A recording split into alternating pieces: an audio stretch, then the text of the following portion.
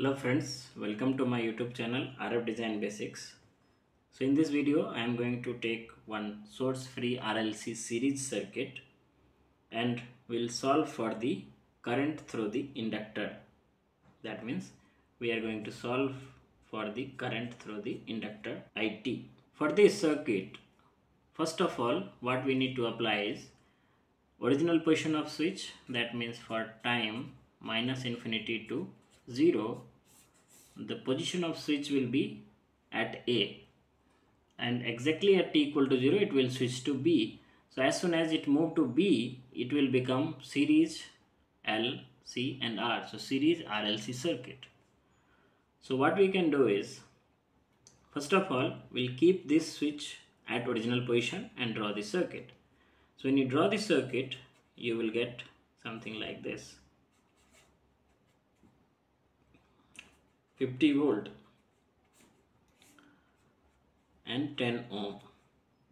So what happens, this inductor will be short circuited and capacitor will be open circuited. Although it is already open, so this entire section is not in the picture when switch is on.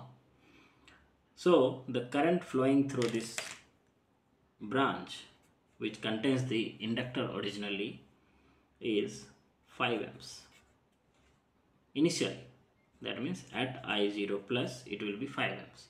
So we can write those initial conditions. So I0 plus will be 5 amps when this switch is on.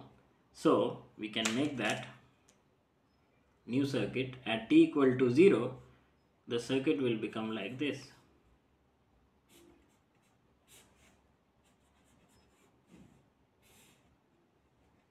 So here you have 1/9 Faraday capacitor, 5 ohm resistance and 1 Henry inductor. So as soon as this switch is on, so entire voltage was dropped across 10 ohm resistor only. So this 50 volt was dropped across this before switch was on. So there is no voltage drop across this branch initially. That is why the initial voltage across capacitor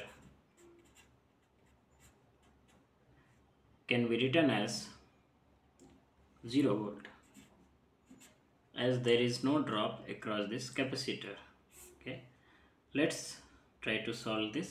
We have I0 plus V0 plus alpha we can calculate as R by 2L because it's a series RLC, and omega naught we can calculate using 1 by root LC. So the values will be, so 5 divided by 2 into 1 is 2.5, and omega naught is 1 by root LC. So we can calculate 1 by root LC as 1 divided by under root 1 Henry into 1 by 9 Faraday. So this gives us 3. So you can see here alpha is less than omega naught. This case is underdamped.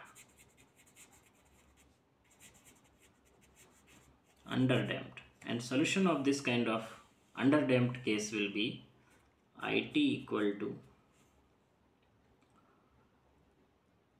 e to the power minus alpha t into A1 cos omega dt plus A2 sin omega dt, where omega d is given by omega naught square minus alpha square.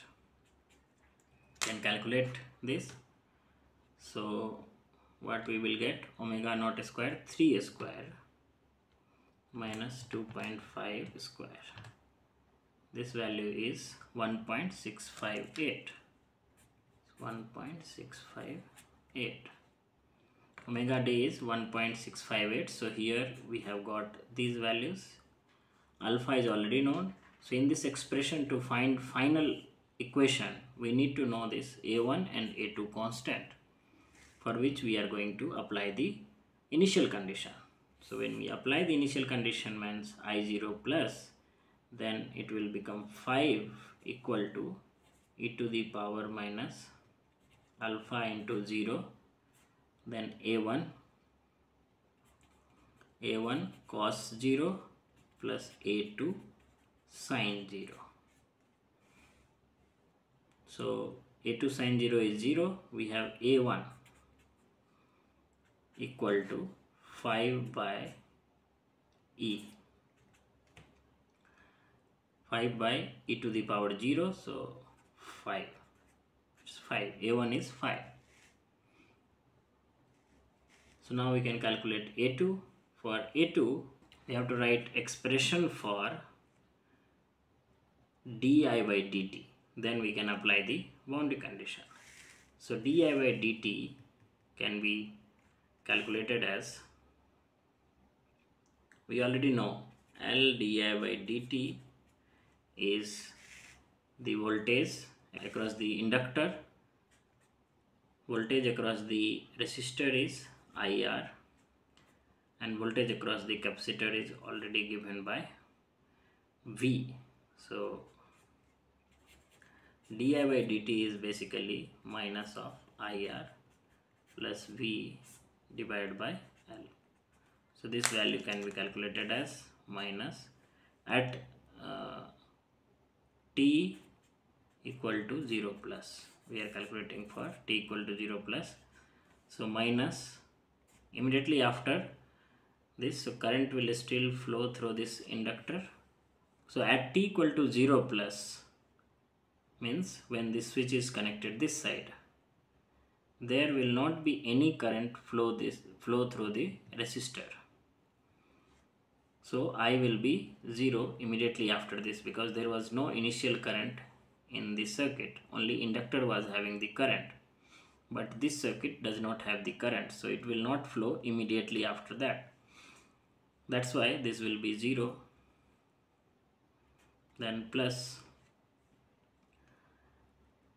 we have V, voltage across this capacitor. So voltage across capacitor will remain same whatever is the voltage across the inductor we have, which was in fact 0. So this is 0 divided by L. So we have 0, di by dt is 0 for initial condition. So di by dt 0 plus is 0. Now let us apply this condition in the differentiation of this it function. So it is di by dt of it will be equal to e to the power minus alpha t is there. So we can take minus alpha into e to the power minus alpha t. Do this function, that time this will remain constant, u dv and v du, a1 cos. Here since we have calculated a1 as 5, we need to calculate a2. Okay, we'll write a1 itself as of now, cos omega dt plus a2 sin omega dt. Then for the second case means plus, we'll write this as derivative and this as constant, so it will become e to the power minus alpha t, and derivative of this will become a1 omega d sin omega dt minus, then sin differentiation is plus, so plus a2 omega dt cos omega dt. So this is our expression. Let's put the initial condition. So at t equal to 0, this should be 0 equal to minus alpha t equal to 0 e to the power 0. Here t equal to 0, if we put, this is 0, only we have a1 cos 0, so cos 0 is 1, then plus e to the power of 0 is 1, then sine, so this entire term will be 0 because sine is there. For the second term we have 0 plus a2 omega d, that's it. Now we can calculate. A1 is 5, So this we can bring this side, so it will become plus 5 alpha equal to, this will be A2 omega d. So A2 is 5 alpha by omega d. So we have calculated already alpha equal to 2.5 and omega d equal to 1.658, which can be equal to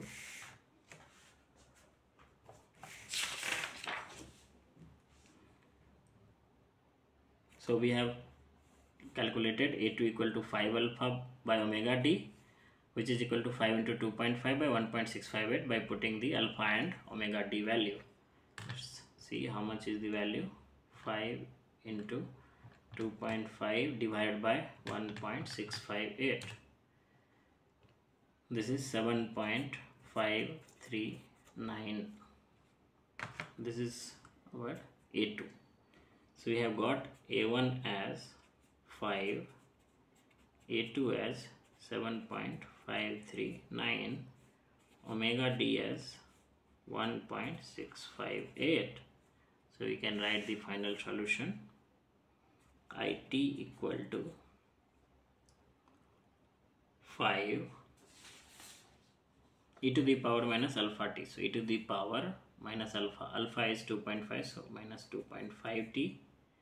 Then A1 is 5 cos 1.658 t, then plus A2 is 7.539 sine 1.658 t.